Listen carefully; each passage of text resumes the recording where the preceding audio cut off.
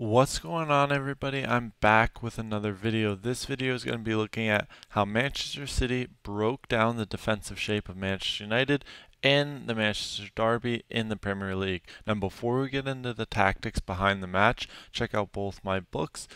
There's links in the description below. Also, be sure to check out LiveTag.Pro. It's how I'm making this video. And as always, check out my tactics course in the description as well. There's also a new Discord that we're starting with a community of like-minded people, so be sure to join all that. And let's get right in the tactics behind the video. So now Manchester City, throughout the match, they went with a 3-2 base with two attacking midfielders and Erling Haaland as their focal point up top. Now, what was interesting about the 3-2 base is the wide center backs connected mostly towards the wingers, playing on the outside shoulders of the wide midfielders of Manchester United in their 4-4-2. Now, the three middle players, Ruben Dias, John Stones, and Rodri, would look to take out the first line of pressure in the central corridors against Manchester United. They would do this by skewing triangles, often seeing Rodri or John Stones dropping in alongside Ruben Dias in the half space, while the other maintains the central position, skewing the triangle as we'll see in further examples. Now what this would do is highlight the 3 versus 2, connect them diagonally, and then progressing through the center would then just allow the midfield to narrow, offering more support through these wide triangles, which they could then threaten.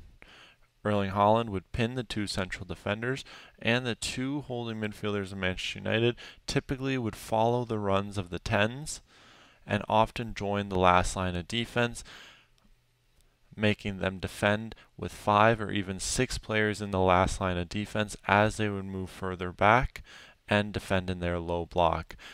The partnership of Kevin De Bruyne and Phil Foden worked out very well, allowing Phil Foden to access the half space. When De Bruyne would move into a wide area, De Bruyne would also have the freedom to overload the opposite half space as well. And we'll see John Stones' movement after they've taken out the mid block and move into the final third, where they need to create dangerous chances. Now, as we talked about, the skewed triangle, Rodri dropping in, Walker advancing his position to compensate, connecting this wide triangle between him, Phil Foden, and Kevin De Bruyne, often sparking a lot of movements, getting De Bruyne on the outside of the defensive block facing forward with Phil Foden between the lines. But Rodri always maintained diagonal connection, referencing the 2 strikers to John Stones in central positions so they can continue the attack centrally and act as a placeholder to affect the 2 forwards of Manchester United. The same could be true on this left side if John Stones were to drop in to the left of Ruben Dias. And often, because of the passive pressure of Manchester United, the 2 holding midfielders, the player who's playing behind the first line would often move higher to create separation, and the player deeper on the ball could diagonally dribble across to get one of these players to jump, or even entice a midfielder to jump if they were playing more passive, creating space elsewhere. Now, as we see here, John Stones moving a bit higher, now in line with the 2 holding midfielders of Manchester United, and again referencing the 2 strikers of Manchester United, creating this diagonal connection and looking to start on the blind side of the attacker and then popping in on the inside shoulder to connect this passing lane and try and progress as much as possible in at least their first progression in these central corridors, especially around the center, where they could then move diagonally and move into wider positions to get their wide triangles involved. Now we see Kevin De Bruyne floating into the left half space, overloading it with Bernardo Silva, often a trend throughout the match, overloading different half spaces at different moments of the game, and then we'd have an isolation on the far side. This would make it a bit awkward for Manchester United defensively because of their man orientation around their holding midfielders and their frequency of joining the last line when players would threaten. This would then highlight the 1v1 on the far side when situations like this did occur.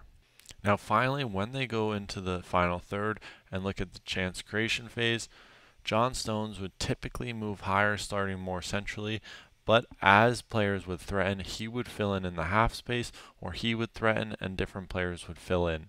So John Stones playing between the two holding midfielders, again looking to make it awkward with their shifting and looking to create a free player centrally, and having him as a placeholder would allow him access to both half spaces if players were to threaten. The three players in front of Ruben Diaz were the first line of their rest defense, maintain close proximity to the outlets, giving them very good stability when they counter-pressed, with Ruben Diaz covering in behind. Now we see the movement from Phil Foden and Kevin De Bruyne, getting Kevin De Bruyne in a less high-density area, facing forward a lot of the times, with players like Phil Foden to run in behind, create double movements, and to get on the ball.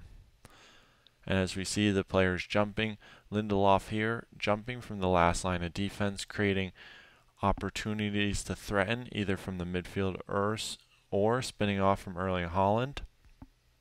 And when the ball would go to Doku, Lindelof, having been jumped, would open up the back post for Erling Haaland, where he likes to operate in with his blindside movements against the direction of the ball. Now finally, our last image here, we see again the counter-pressing structure, a 1-3 from Manchester City. Ruben Diaz just off our screen here, and the compactness of Manchester United. John Stones playing between holding midfielders, Kevin De Bruyne in the right half space, and Julian Alvarez in the left.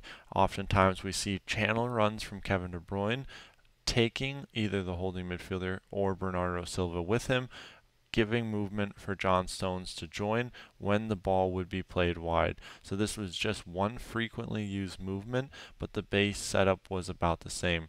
They'd have a 3 versus 2 around the two holding midfielders of Manchester United, which they tried to overcompensate with narrow wide midfielders to then try and block the half space, but ultimately giving free progression out wide and giving their wide players the ability to face forward, threaten the golden zone, or directly in the half space when they would receive the ball. Now, I hope you guys enjoyed the video, and if you do, leave a like, and I'll see you in the next one.